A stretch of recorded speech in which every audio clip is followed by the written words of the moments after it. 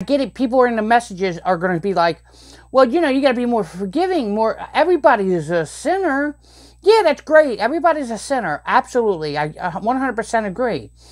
But if the preacher or the priest of that church was a murderer and advocating that murder was okay and that, yeah, you should bring more murderers into the church, openly saying you're murderers and being fine with it and not, you know, go out and sin no more, that would be a problem, would it not?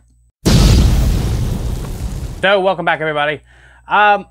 Today we're going to take a look at a few clips that basically tell me that America is doomed. We're all doomed, honestly. The ridiculousness of the people that hit the internet on a daily basis, it feels like my brain cells are dying every day I turn on my laptop. Every day that I look at Twitter or Instagram or YouTube or any of this, people feel like they're getting dumber and more horrific and actually more dangerous. So our first clip is through ABC News. They're going to explain to you why Wendys has now become the new Uber. Before we get into the video, I need to tell you a secret. I need you to hit the like and the subscribe button. I need to fight against the YouTube algorithm. Because I'm on the road to 1,000. I'm going to need all the help I can get. Let's get into it. 2 Dave singles. How much would it cost? You could ask, but starting soon, depending on the time of day, you might get a different answer. Wendys, the country's second largest burger chain with 6,000 locations, announcing that starting next year, menu prices will fluctuate during the busiest times of day, meaning you could be paying as much as $1 more for that baconator during the lunch rush. Historically, companies just set one price that was constant across time. Pricing algorithms allow companies to change prices throughout the day. Wendys CEO announcing his company will spend $20 million on high-tech digital menu boards that can update prices in real time, meaning surge pricing, which used to be reserved for rideshare companies, airlines, and hotels, could be coming to a drive-through near you. During the busy times, they can obviously increase profits then. And also some consumers will want to shift to the less busy times. Prices are lower. Before it's even taken effect, the new surge pricing is getting a frosty reception online, with one user on X writing, "Surge pricing is just price gouging by any other name." Wendys telling ABC News in a statement that the decision can allow them to be competitive and flexible with pricing, motivate customers to visit, and provide them with the food they love at a great value. So you see that now your biggie bag is going to cost more or less depending on the time of day that you go get said biggie bag. Honestly, Wendys is decent food. I will say when it comes to the fast food chains, Wendys is probably, you know, I think better than McDonald's. Obviously, they don't do the same as McDonald's does, the same numbers overall, but they do have better food. But with that said, I believe that people should just protest. I believe we'd all should show up to Wendys and stand there at their highest surge time, the time that they think they're going to make the most money. We should all go to Wendys and just stand there. Don't order nothing. And just not buy anything. You want to try to gouge us, because that's what it is. Let's call it what it is. You're trying to price gouge us to make a couple extra bucks off your baconators and your biggie bags and your frosties. All because of why? Really, I mean, the surge price, is it cost you more money at a certain time of day? But it's costing us more money. Now, do we as customers get to choose? You know, we want to pay you less? Well, at certain times, you're trying to charge us more. And you have the right, as a business, to make your pricing structure basically whatever you want.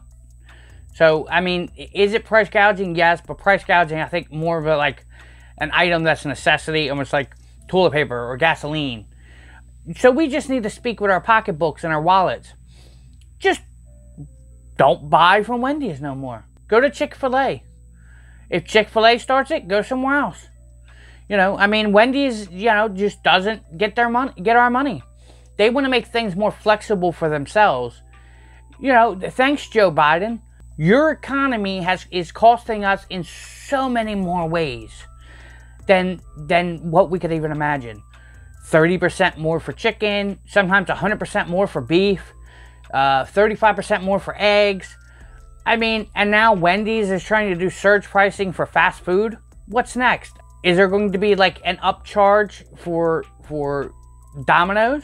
Is Domino's going to say, oh, well, we're going to have to charge you for every single ounce of cheese, pay per slice pizza?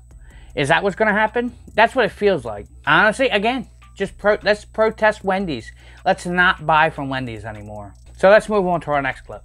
So our next clip is from a church that is ran by a couple women who, you know, unfortunately are so stupid as priests and preachers that they are making an unconnected remarks about the rainbow and LGBTQ and how, you know, it's okay to allow this into the church. Not to bring them in to pray for them, but that it's okay to continue to sin the way they do as they're being invited into the church. So let's take a look at this clip. Beloved babes of God, for today's Pride reading from the book of Sirach, chapter 43.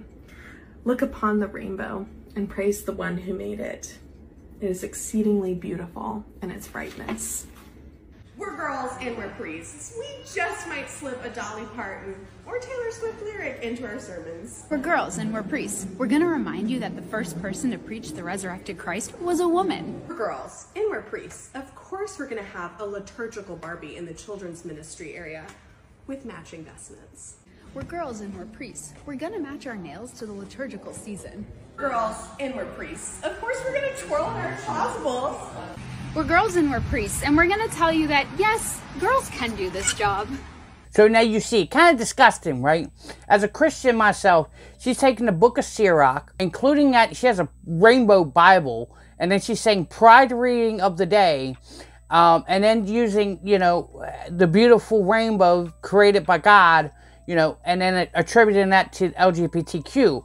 Don't they understand? Is she too stupid to realize that God didn't create the rainbow for them? He created the rainbow as a promise not to flood the earth once more. It's so sickening how they are good with trying to bring in all these trannies and these trans people and these LGBTQ where, you know, again, and I get it, people in the messages are going to be like, well, you know, you got to be more forgiving, everybody is a sinner.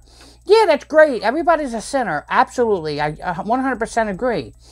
But if the preacher or the priest of that church was a murderer and advocating that murder was okay and that, yeah, you should bring more murderers into the church, openly saying you're murderers and being fine with it and not, you know, go out and sin no more, that would be a problem, would it not?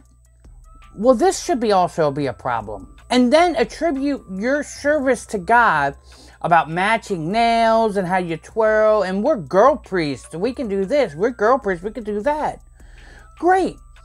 So are you telling me that there should be no equality between you and male priests? This is a bunch of Protestant nonsense.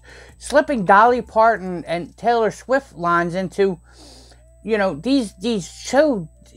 And it's the democratic liberalness of it all, right?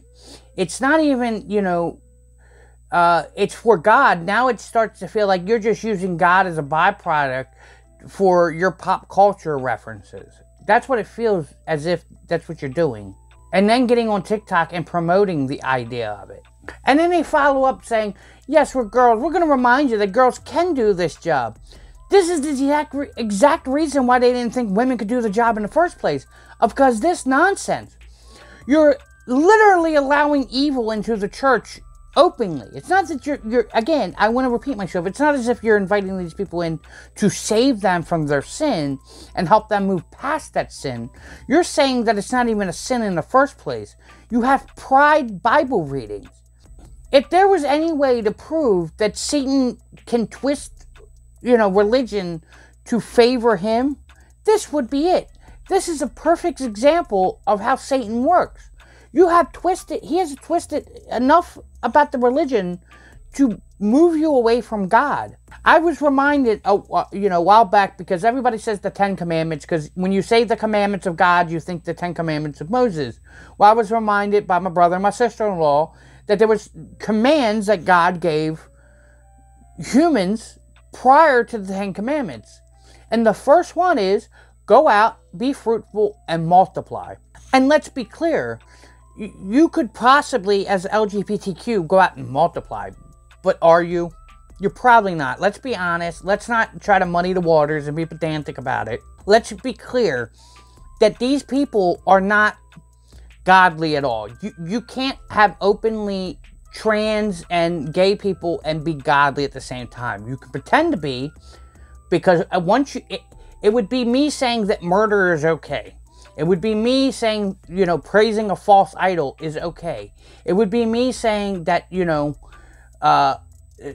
thieving and lying is okay. It's perfectly fine. You can openly be a thief and a liar and, you know, be welcomed into the church and maintain being a thief and a liar without having to change that, as if, you know, that's okay. There's nothing wrong with being a thief and a liar. And that's not true. You know, so it kind of disgusts me the way it is. I hope everybody sees this. They know what church this is from. And stay very clear from this church. Do not go to this church. This is my advice to you. Run. Run as fast and as far as ways you can from these people. They are not good for you. They are promoting evil.